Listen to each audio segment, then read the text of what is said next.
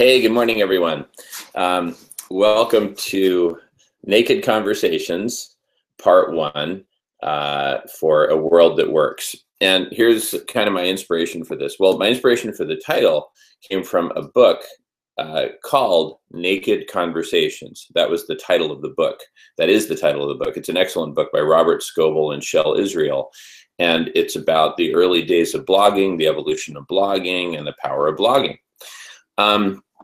What's inspiring to me is that what we're doing with this new medium of these recorded Google Hangouts and creating a teleological taxonomy for transforming the world, it is like multiple dimensional enhancements. And I refer you to beyondmastering.com, Steve Turnage's, one of Steve Turnage's websites, for more on dimensional enhancements. But multiple dimensional enhancements on top of this very powerful platform called blogging, right? Everybody reads blogs. A lot of you who are watching write blogs, participate in blogs. And so one dimensional enhancement is that it's video. And but that alone is not enough, because there are video blogs, and they've existed for many years. And some are quite powerful, of course. But this goes beyond video blogging. This is co-created conversations, group, community, video blogging, video conferencing. And that's a very different thing. And, have people done that before? Yes, people have done that before, but not in the context of the next gigantic dimensional enhancement, which is, rather than focusing on one specific topic, which is what pretty much every blog does, or perhaps a variety of topics, but then that in itself defines a larger category of topics. I mean, just think in terms of any taxonomy. And I refer back to the previous video, A World That Works. That is a massive dimensional enhancement, because we're essentially talking about all topics, because suddenly when we're talking about saving our planet from the death spiral that it's currently on, everything is relevant, because what we're starting to realize is that everything we do impacts everyone else in one way or another, and in fact in multiple ways. So it is the ultimate dimensional enhancement in terms of topics, because even such esoteric topics as the metaphysics of dimensional enhancement are suddenly relevant, because we need big dimensional enhancements to save our ship, our planet, from the death spiral. And I'm sorry for being so dramatic about it, but or maybe I'm not, because I mean, let's call it what it is. The planet's in a death spiral. We're adding 1 billion people. 1 billion more people are joining our ranks. I mean, Europe freaks out about a couple 100,000 people, going from, Syria and surrounding countries to Europe. A couple 100,000? That's chump change. We're adding 1 billion people to our planet every 12 to 15 years. I heard the other day the last billion were added in 12 years. That's just kind of mind-boggling. I question that statistic. I'm afraid of that statistic. I can remember 12 years ago like it was yesterday. Boom, there's 1 billion more people here on planet Earth. I mean, reality check, hello. Yes, the planet's in a death spiral. We just can't support that many people in a way that's at all sustainable. And the thing is, people keep having more people. People keep breeding more people. And I just refer back to the big picture part 1 for, just some thoughts about the extent of the devastation of our planet. Early in the video, I touch on that. But anyway, so it's a dimensional enhancement in terms of topics. It's a dimensional enhancement in terms of recorded video conferences. It's a dimensional enhancement in terms of the impromptu nature of the recorded video conferences. I mean, I just came back from a jog, and I very intentionally chose to do this without even taking a shower, changing, anything like that, for a number of reasons. One is to continually remind myself that this is just practice, that everything's just practice. That's a great piece of wisdom I learned from David Fogel of Natural Selection Incorporated. years ago when we were working together, and I was, you know, I was going to be going down to Mexico to be making presentations to some major Mexican corporations. This was back in like 96, 97. Yeah, 96. Anyway, so I was getting all nervous about how I was going to go do that. And David said, just remember that every presentation you make is just practice. And he told me examples about how he and his dad, the late Dr. Lawrence Fogel, would play piano in nightclubs. And, you know, he could get nervous about it, but he said, you know what? I just think of it as practice. And I just go there and practice. And it was amazing. Anyway, so remind myself that this is just practice. See, that's a dimensional enhancement for me, because now I can just talk, right? I don't have to worry about having a presentation. I mean, the last video, I just felt like it was all nervous and just trying to survive it and get through it somehow. But anyway, let me jump in with some of the slides that I want to talk about. And what I'm going to do now is just kind of hop from presentation to presentation, and I'll type stuff as I go. And I mean, this is literally just hanging out. That's kind of the beauty of this. And if one of my partners joins us, then all the better. Some colleagues of mine and I from the United States are going to be in Japan starting on Friday. We fly over, a couple of us fly over on Friday.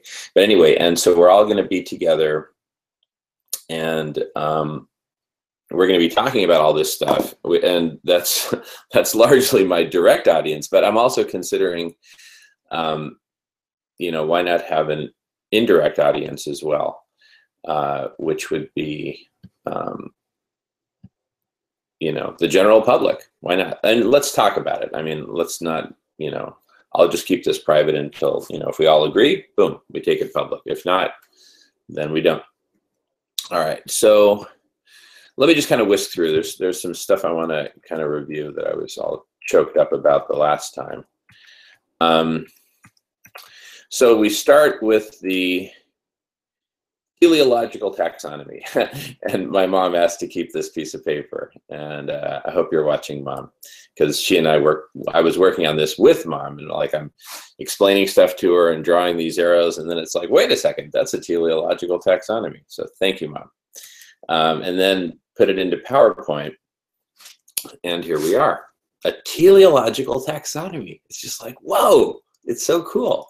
And it's not the one and only one, but here's the cool thing. Now I'm going to refer back to, in fact, I'm just going to jump back there right now just to give you the visual. So the visual is we've got these two parallel worlds. I don't know which of these slides I want to use to show it, but this is from the big picture part 2. And you've got the human side on the left and the machine side on the right. And so you have this partnership between people and machines. And actually at this moment, I'm going to go back to video because I want to show you on the poster where that people-machine conversation fits in. And that is precisely within the context of this new partnership we're creating between people, nature, and machines. And that's the essence of Radish. So more on this big picture in a bit, but I just want to be really clear that the partnership between people and machines that we're about to talk about, that I'm about to review, and then take us back to the teleological taxonomy, that's part of an even bigger picture. Okay, so back to, back to, let's see here. The PowerPoint. Sorry for all the sorry for all the whiplash, everybody. Anyway, okay. So we have a partnership between people and machines, where on the left side it's people having conversations. Now this can happen within any given topic within the teleological taxonomy, or I might just start referring to it as Wixonomy, because really that is that one teleological taxonomy is a subset of many that will be developed within a larger Wixonomy. So let's just refer to Wixonomy as, you know, the best analogy is kind of like the whole of Wikipedia. What Wikipedia is to things, Wixonomy is to the organization and categorization and relationships between things and of things. So anyway, so Wixonomy is the big universe of it. So, and I'll just use that universally. Wherever you see taxonomy now in the slides, think Wixonomy. Wherever you see teleological taxonomy, think Wixonomy. Now, sometimes we'll focus on the teleological aspect, which is fascinating and crucial, but generally we'll speak of Wixonomies. So imagine for the entire Wixonomy, which is represented here in the middle, imagine that entire Wixonomy. A copy of it exists over here within Global Conversations, and another copy exists over here within Global Holistic Modeling. And so that for whatever topic, anywhere in the Wixonomy, people can be having conversations about it while in parallel, engineers and computer scientists and pure scientists can be doing specific modeling on that topic, whether it's global warming or population models or models that look into the relationship between, say, nutrition, education, and overall, you know, health and happiness and prosperity of an individual, of a community, et cetera, et cetera. And so we've got all kinds of models, quantitative models, and and the point being that they share the same taxonomy. In other words, there's like a parallel universe between the conversation side that people are having and the modeling side that's, you know, that people orchestrate, but it's ultimately machines talking with each other and then ultimately spitting out an answer that the people have at the very beginning specified, give me the answer in this form. So really people are in control of machines in this scenario, but we do leverage the full power of machines. And in fact, I think there's a slide here later on that better shows that. Well, let's see, here's kind of a big picture of the dialectic. It's like a dialogue between those two universes. But there's a better one still. Yeah, right here. See how that spreads across both, but really it's, you know, in this picture, it looks like half of the Wixonomy is on the left and another smaller portion is on the right, the one that looks like a person. But no, it's the same Wixonomy. That it's like a dimension that spans both worlds, the human and the machine. And so the dimension is the Wixonomy, or that layer is the Wixonomy, or that multidimensional, you know, dimensional enhancement is the Wixonomy. So back to the PowerPoint here, and this Wixonomy, which is a teleological taxonomy, where the ultimate goal is a world that works. Imagine this spanning both spaces, people and machine. So you have people talking about each of these topics, people talking about climate change, right? And whether they're saying something as simple as, it doesn't exist, or if it does exist, it's not caused by people, right? And just out of pure dogma. Or, you know, they can be conversations about, hey, you know, is anyone studying the correlation between, you know, whatever, and climate change? You know, conversations about making stuff measurable. Like, let's actually get some information here and analyze it rather than just, you know, have dogma drive the conversation. And so conversations about climate change, but then in a parallel universe, there's actual modeling going on. And let me just bring up the pictures that I have about modeling. So atop the whole world operating system, you can have a plurality of global climate models. That's what I mean by modeling, like, you know, and different groups create new global climate models. I won't say all the time, because there's maybe only a dozen or so, you know, serious global climate models in operation in the world today. But people can create new global climate models if they want to.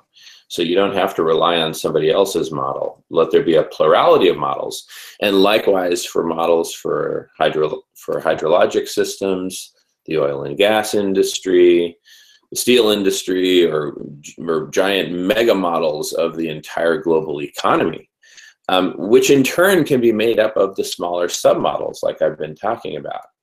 So anyway, that's the world of modeling, and or a brief mention of it anyway. And so now you can imagine in parallel, you've got conversations and models happening for each of these topics. I mean, how cool is that? And anyway, so that's a major dimensional enhancement. Let me go back to pure video mode here.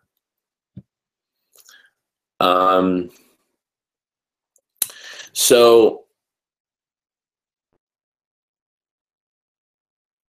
dimensional enhancement in terms of topics, dimensional enhancement in terms of spanning the world of people and machines, dimensionally enhanced in terms of the richness of the medium, the spontaneity of the medium, because this is about, you know, brainstorming and getting stuff out while it's hot and bouncing it off of each other and making it grow. That's where the magic happens. And I mean, again, getting back to, I intentionally did this without even showering after my jog, so I could really practice and get and embrace the spirit of that and get away from looking good. And in fact, let me just type up some ideas that I have on, I just want to use PowerPoint just because it'll be easier. It's kind of like having a chalkboard. So insert new slide. I'm just going to call it musings. So we have in the bifurcated world that we're about to bring to the forefront through a bifurcated economy through CCC. In that bifurcated world, imagine that we have two sides, okay? So there's side one, which is, you know, basically the side of separation. And the two main pillars of separation are ego and let's just say money. Money as a form of currency, or money as a proxy for, it's related to greed. So basically ego and greed. Ego and greed are the two kind of twin horsemen of death in the world of separation. And side two, we have unity. And that's characterized by compassion and empathy, sharing, anyway, all the good stuff, basically. And let me just format this a little. No, see, there again, I wanted to format it. It's like I'm worried about looking good. So every time I catch myself saying, "Oh," you know, and really diminishing what I'm doing because of my ego, I'm just going to catch myself and just I'm just want to share at that level as well. So of the two sides, they're just like two totally different worlds, the world of unity and the world of separation. And so much of our culture today promotes the separation. It's kind of like we're born into this world of separation. In fact, I'm just going to go ahead and play that super cool video. Let's see. It's so funny. Okay, here we go. Keep good video.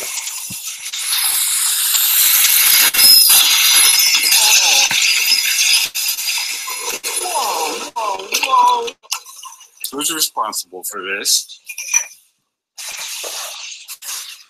If something goes wrong, you find a scapegoat. Rick. It's what you do. What'd you say?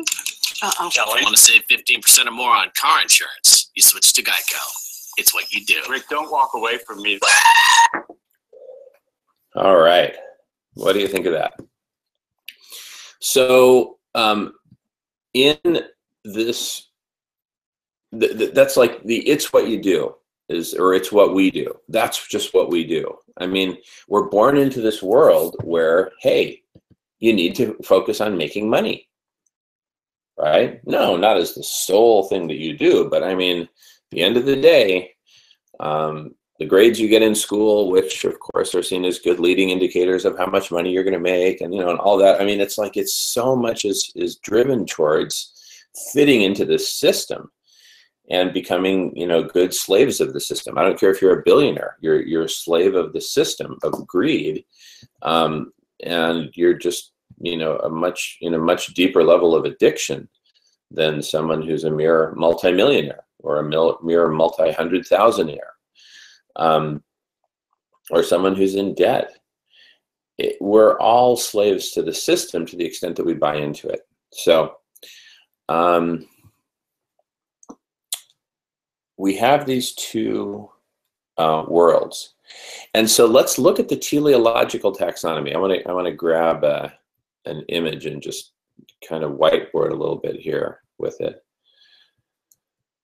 So where is that nice image? No, maybe it's on the other presentation. You see, and I was starting to make myself feel badly for taking time to muse and look, right? But you know what? It's like this way we get to be together like we're really being together, not like I'm, just focused on looking good and therefore give you 1/10 the content that I would have otherwise given you. Here's what I'm looking for. I want that dollar sign. In fact, let me just copy the whole slide. Copy. And I'll just paste it at the end here. Okay. And then I want to grab the Wixonomy. Let me get that. Oh, nice. Okay. All right. And then I'm going to do something here. Let's take this, move it down.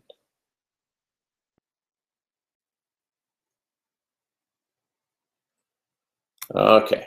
All right. And we'll make the point that this taxonomy, what we determine to be a world that works, we can have this taxonomy driven by separation, which I'll symbolize with the dollar sign, or with unity, which I'll symbolize with CCC. Okay. Where do you want to go? Do you want to go in this direction? I'll just put a little arrow up here to symbolize world that works. Oh, dollar signs. We want a world that produces lots of dollar signs. Well, okay. And, or let me, okay, just imagine, or another arrow going to CCC. What do we mean by that? Well, let's go to the definition of CCC in the original part 1 presentation of the big picture. CCC. Good old Rick. Okay, here we go. Creating a new standard for the global economy. What are the 3 pillars? Look at the bottom. All profits to eradicating hunger, socially transformational, and environmentally transformational. Now, as to the first bullet, all profits to eradicating hunger, that is just provisional. That is, all profits go to that one objective until we've actually eradicated hunger from the planet.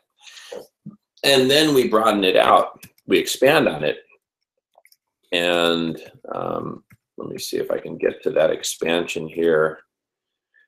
Oh no, I'd have to go through the whole bifurcation thing. Let's skim through the whole bifurcation thing, which is crucial.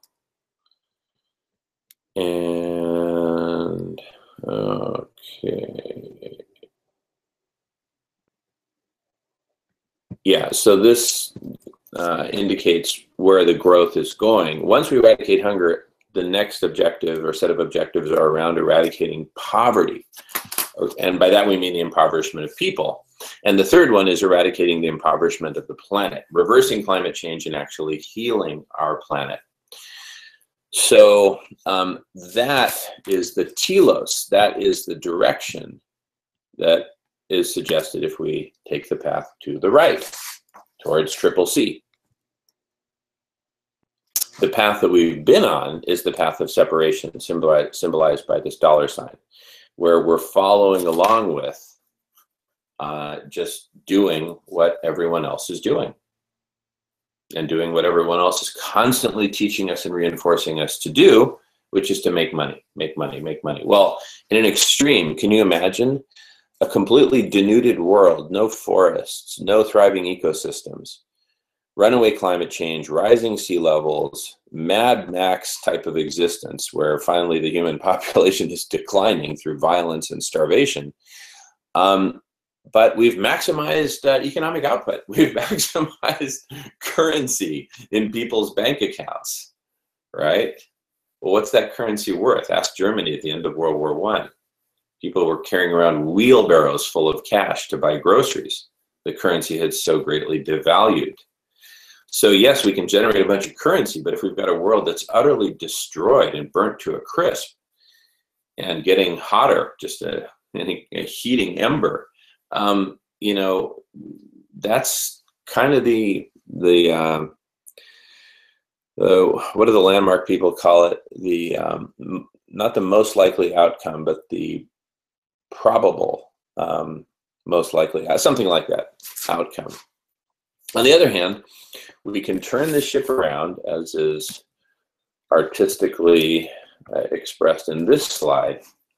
We can peel away from this death spiral and point ourselves on a path towards utopia. Well, how are we going to do that? Well, I'm just going to go to a purer form of the teleological taxonomy.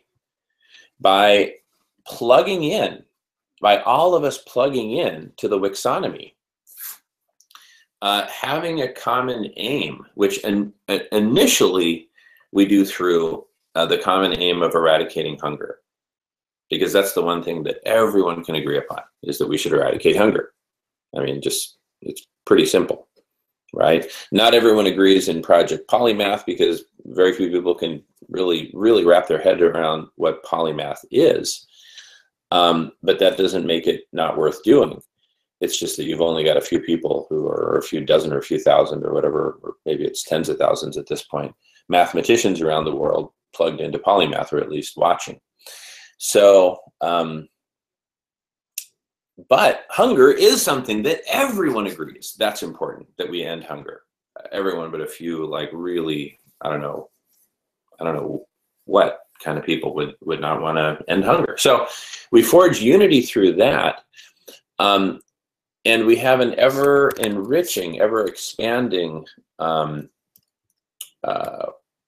space of what we're going to do with the surplus energy that we're redirecting from the economy of hoarding to the economy of sharing through triple C, through bifurcation of the economy.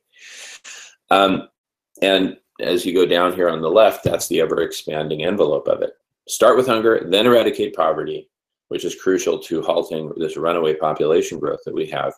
And then the big holy grail is reversing climate change and healing our planet and having a sustainable world with zero population growth, zero net population growth. And how do we achieve that? That's part of what we need to figure out. But a big part of it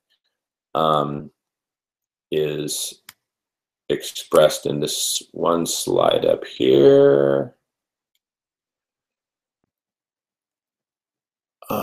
Right here. Poverty is the engine of overpopulation. Plain and simple. Look at the statistics. Wherever you have poverty, that's where you have the biggest population growth, particularly in the realm of rural subsistence farming. It's just this massive engine of population growth. So here's our big picture strategy with the compassionate economy. Fill up the bathtub a bit in terms of prosperity, sustainable prosperity, not everyone driving a little Toyota and spewing, tons of carbon into the atmosphere. No, sustainable prosperity where everyone has enough to eat, everyone has a great education or access to it, and everyone has their human rights respected. people can then have a stake in this world expressed at a much higher level than just having kids, because that's what you do, right? I'm going to play again the "That's What You Do" video because it's still relevant.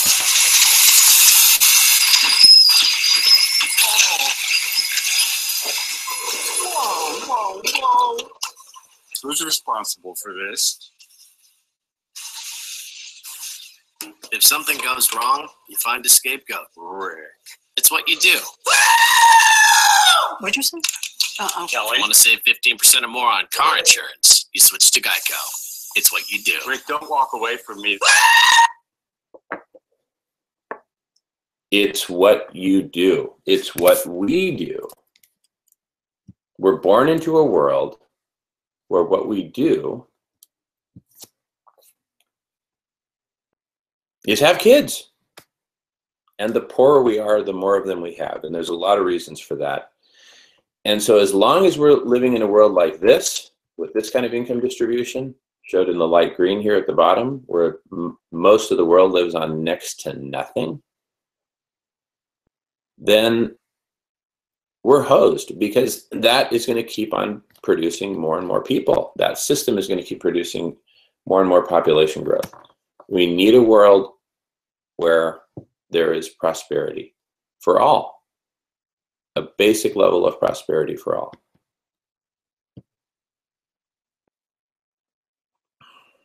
So with that as the objective, you can imagine we have these two different possible telos, or two different possible aims for the global economy. One being separation, right? Basically runaway continuation of our current path, right? And the other being towards a compassionate world, where the first main lever is the compassionate economy itself. There will be many other levers.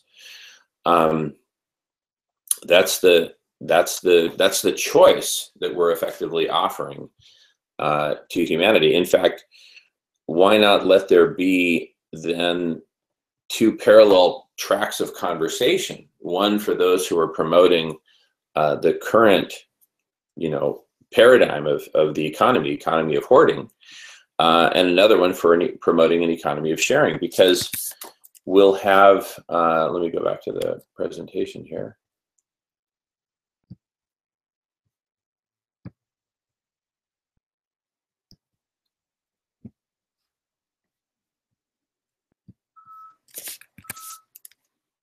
Let's see here.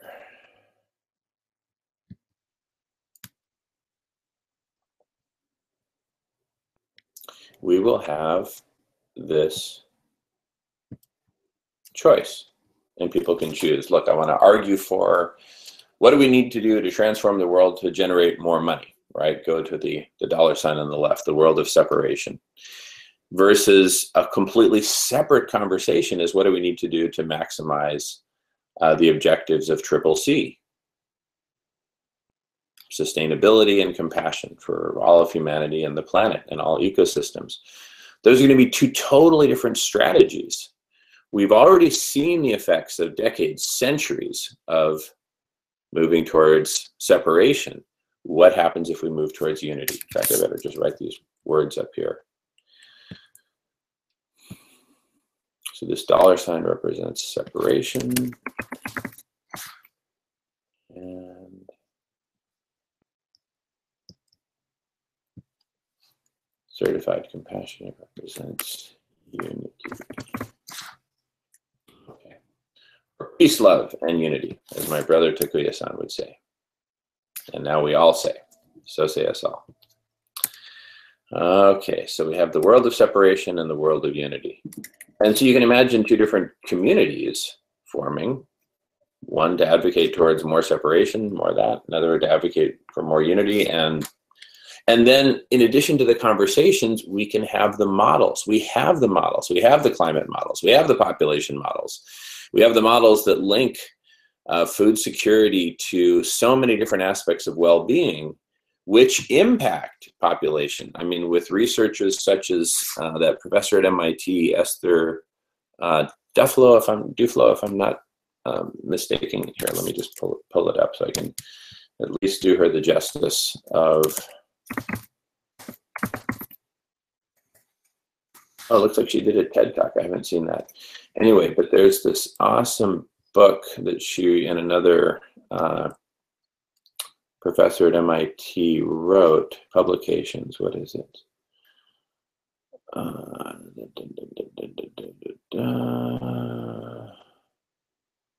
Oh, shit. Poor Economics, that's it, the book Poor Economics. Great book.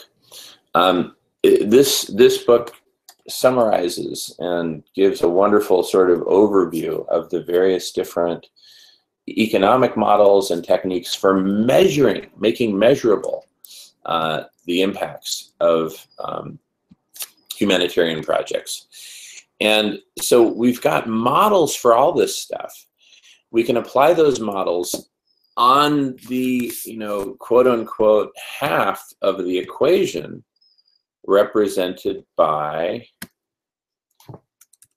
machines. So the models happen on the side of the machines, referring back to the basic introduction video, part 1. And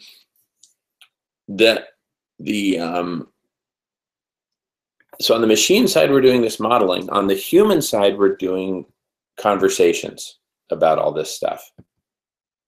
And so back to the universe of which there are those two parallels. So there's two different twos here. One is separation versus unity. That's what I'm talking about. I'm talking about the two parallel universes of modeling versus people. People versus machines. Machines implementing models, which were ultimately designed by people. And modeling stuff with real data.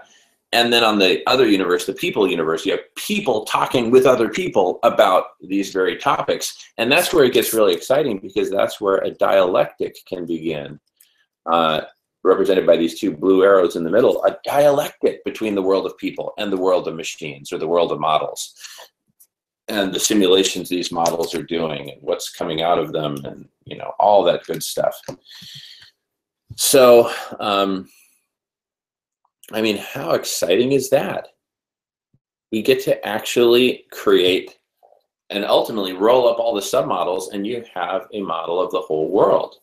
And you can use that model, you can drive that model with an objective of maximizing this stuff called currency, or hard currency, or I don't even know what to call it, money, versus maximizing compassion for people in the planet, including compassion for future generations. Let's have a sustainable planet. I mean, basically doing the right thing.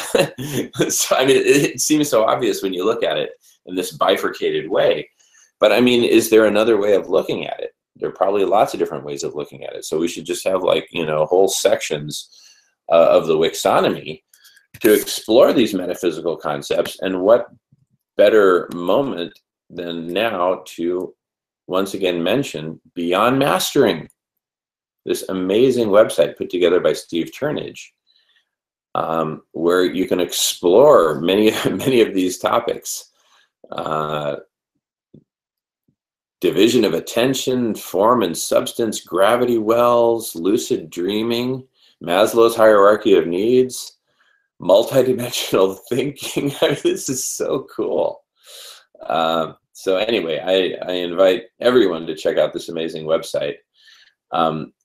But basically, we're going to be using this same interface, the same software, the brain software, for modeling our initial Wixonomy. And actually, just pointing to Steve's taxonomy over here on Beyond Mastering, just pointing to it, we essentially incorporated into the Wixonomy. Just like Wikipedia points to all these external links, such as the one I just pulled up on Poor Economics, pooreconomics.com.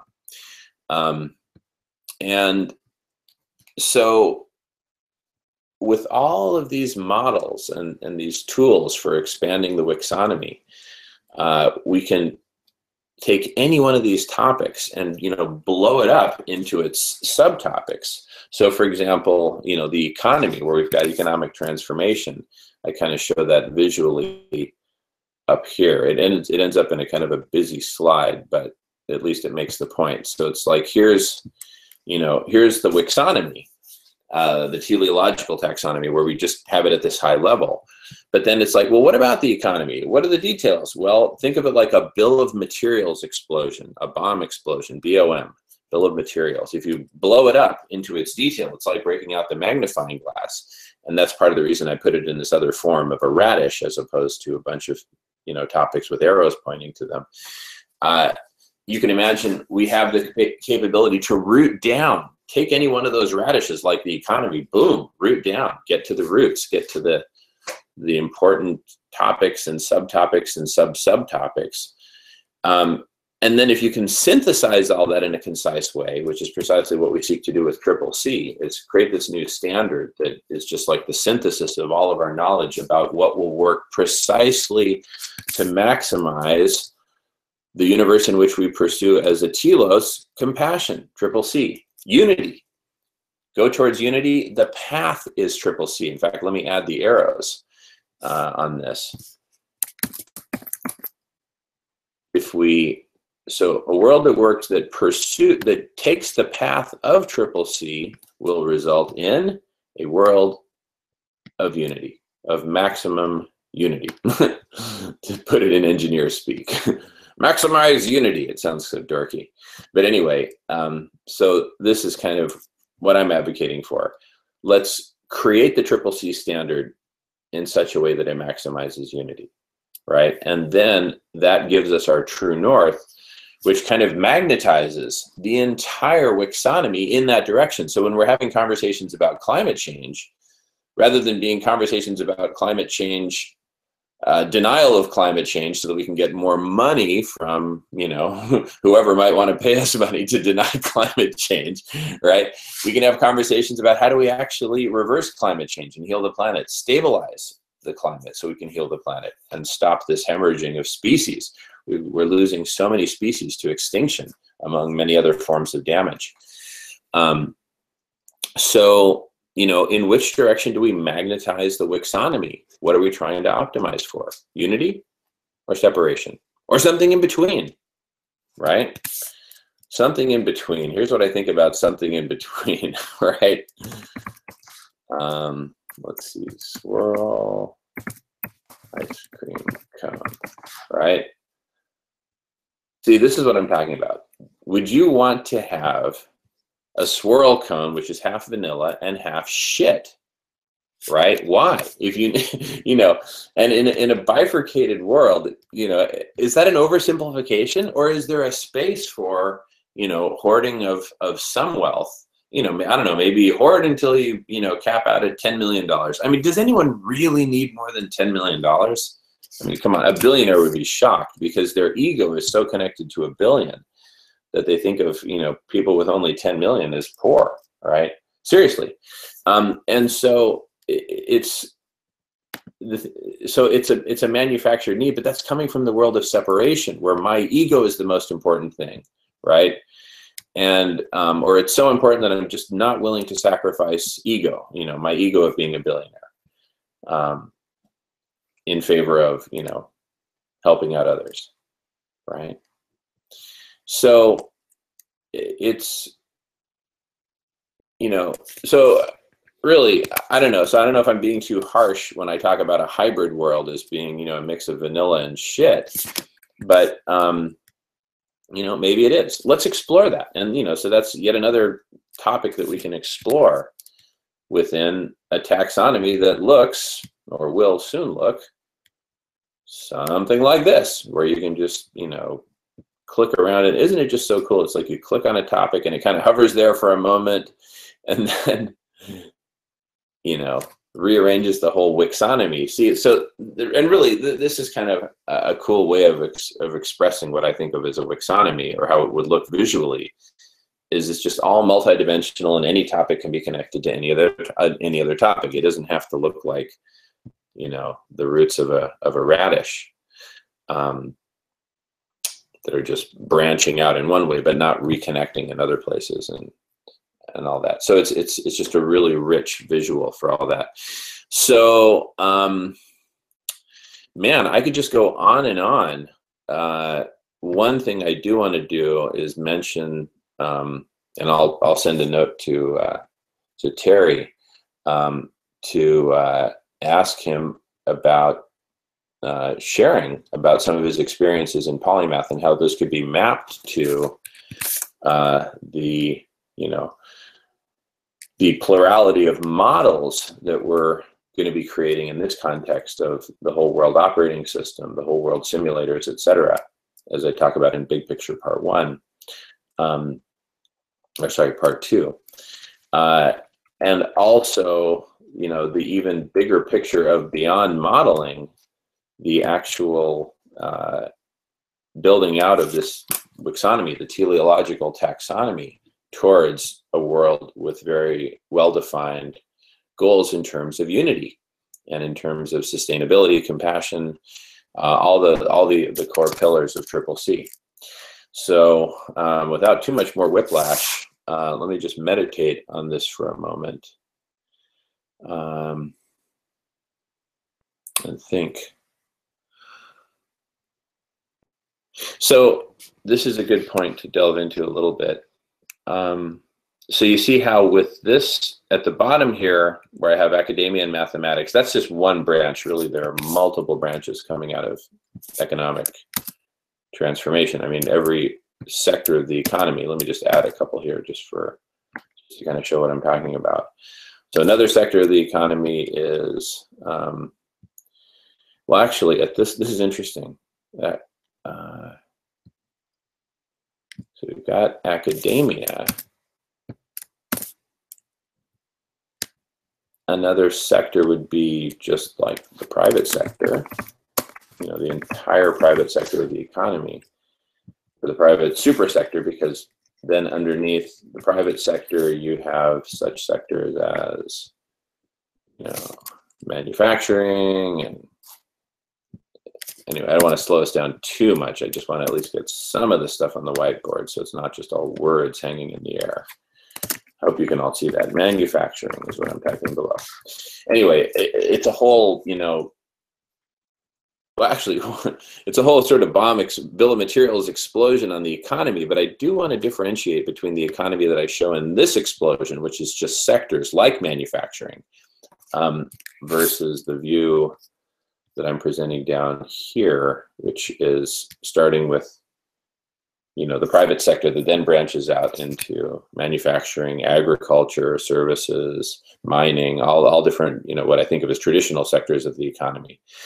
So anyway, you got private sector. At this level, you got the whole private sector representing all of that. You've got academia, you've got government, you've got nonprofit, you've got religion, basically the main sort of pillars of society, not just, the economy like we normally think of the economy, but all aspects of human activity. So instead of economic transformation, maybe it's human activity transformation. But you see, that's just, I don't know, that just feels too wonky. So I'm going to leave it at economic transformation, but know that we're talking about really, truly all aspects of human activity, which is what economics really should be studying. In fact, I point everyone to the great book, Bionomics by Michael Rothschild. And in fact, Michael's another really great guy who I want to connect with and do a hangout with on all these topics.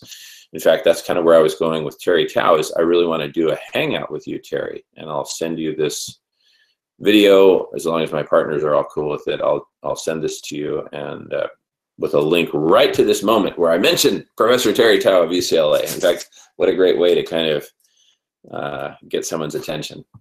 And we need to do that because we're at a point, the world is in such a death spiral that whereas maybe like 10 years ago, I would have been a lot more hesitant to just reach out and say, hey, Terry, I need you to, I need your help here. Because, and I would be hesitant to do it in such a public way, right? I would somehow think, oh, that's not good form, right? Or I'm gonna look bad. He might not like that. But you see, that is, for me, is just more coming from the world of separation. And where did I put that slide? Somewhere up here, I don't know. I'll find it. Oh, I know. I'll use search. Separation. Here we go. Okay. So separation, ego and greed, right? It's my ego ultimately that would keep me from mentioning Terry and saying, hey, I got to talk with Terry, right, in this public way, because I haven't spoken with Terry in I actually only spoke with him once, and it was in a very informal way. So you may not even remember me. So, but yeah, that's kind of the big. So I mentioned Terry.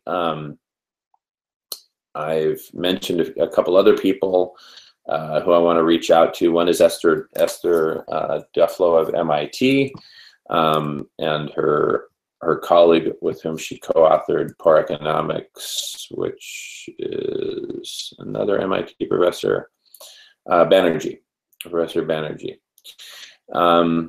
So in fact, the three of us could do like a three-way hangout, whatever. Let's start talking about this stuff, because a lot of people are going to be asking questions about precisely the nuts and bolts of this. Hey, you're saying, create this whole compassionate sector of the economy and generate, hundreds of billions of dollars. What are you going to spend it on? And how do you know you're not going to do more harm than good? Blah, blah, blah, blah, blah. Well, that's where we need the expertise of people like Esther Duflo and Professor Banerjee.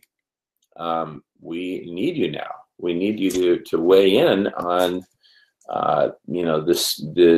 like if you had an infinite budget, which is essentially what we're proposing to offer the world through the bifurcation of the global economy into a compassionate economy and an economy of hoarding, we're offering the world an infinite budget. With the extent to which that's successful will provide a gargantuan budget, as we talk about in Big Picture Part 1. I mean, like the equivalent of 150 billion Melinda Gates foundations once we've penetrated even 10% of the global economy. So if we have infinite budget, what do we do with the money? That's where I need you all, you experts in poor economics, essentially, that we can actually, help people. And what are the ways where we know if we make these investments, we're going to do nothing but good? Where are other ways where there are risks, and we need to know what those risks are? And so, for example, that'll help us in making critical decisions about relief programs. I mean, sometimes people complain about relief programs because, it disrupts local food economics. Well, I mean, how silly is that if you simply, consider that we can take that food budget for eradicating hunger in that particular part of the world, and we can put together a very sensible plan for deploying funds in buying food from that local region to help bolster the local food economy rather than disrupt it, heaven forbid, harm it, right? Bolster it, support it, invest in it, right? And then only to the extent that purchasing, say you bought up all the food in the local market, well, that could cause hunger in other ways, because now there's no food for the other people who normally would have bought it with their money, right? So, we have to be very sensitive to those kinds of things, but we've got so much capacity to measure and analyze these days. Let's use it. And that's, of course, the whole side of the world of machines side of the, as we talk about here, people, machines. We need both. That's the big picture point. So, experts of the world, we need you. Terry Tao, Esther Duflo, Professor Banerjee, and a whole bunch of other folks who we can reach out to. And what's wrong with just, reaching out to people in this way, right? We mention the people who we need to talk with.